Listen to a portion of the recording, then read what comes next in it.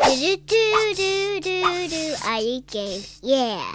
What's up, Tarnished? Mark here, and we are working on the Erdtree Burial Watchdog boss. And this is a fun fight, but this guy creeped me out. He's a really creepy looking boss. Let me go ahead and pull up the map so we can make sure we are all on the same page. This is one of the first bosses you will probably face. It's simple, but you can get caught up on some things. I know I did. By the way, over here to the left, there's a lever. If you're looking to open this door, you don't need a key. You need to drop down from the ledge above to pull that lever, and then you'll have access. Let's go over a couple of things really quickly. I'm playing a Vanguard, and I've removed all heavy stuff, including the halberd, so I have a faster roll. I have a medium roll. I've upgraded my longsword to +3, so if you see me doing more damage than you, that's probably why. We are going to be using spirits to help us out here. If you do not have the spirit calling bell, go to the Church of Ella. Rena should be there. She will give you this equipment. We are going to be using two-handed. If you're doing melee, we're going to be using a two-handed weapon. Triangle Y plus right bumper will get you in the two-handed state. We are going to do a jump attack with that two-handed. It does a good amount of damage, and it's a good strategy. The boss mostly has like heavy attacks, and I'm going to show you what to look out for. So as soon as we get in here, we are going to summon those spirits to help us out. So go ahead and hit triangle wherever you've assigned them on the D-pad. Go ahead and do that. And we're going to let them go off, and we're going to hang back a little bit. Just analyze the movement of this boss, because it is really strange. The rhythm, getting the rhythm of this fight takes a little bit. Now, when he floats up, we're going to keep our distance, and then when he slams down, we have an opportunity to attack here.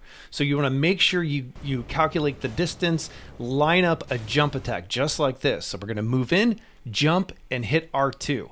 And we're only going to get one, and we're going to roll back out. Sometimes he will turn around and swing very quickly or slam the ground. He has several different attacks that he does.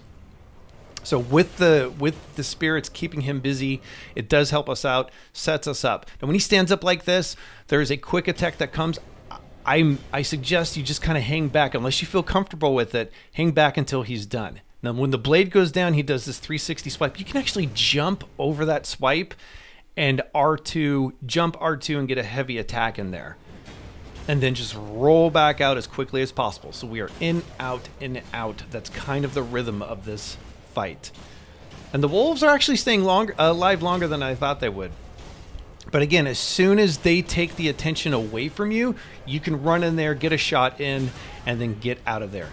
And again, when it goes up on its hind legs, yeah, don't forget to pick up your runes, by the way. I say keep your distance. Now, there's a flame attack here. Watch out for the floor.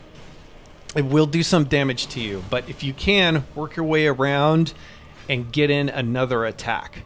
So we're getting towards the end here, and towards the end, when he goes up, he actually comes down and slams down faster, and also does this more often. So be careful, keep your distance, get your timing right, and do a jump heavy attack again when he is open like that. And then just be sure you keep your distance, because he gets pretty wild here at the end. But if you line it up, you should be able to get one or two more attacks to take him down. Don't forget to like and subscribe, folks. It does help me out quite a bit. Thanks for checking out my video.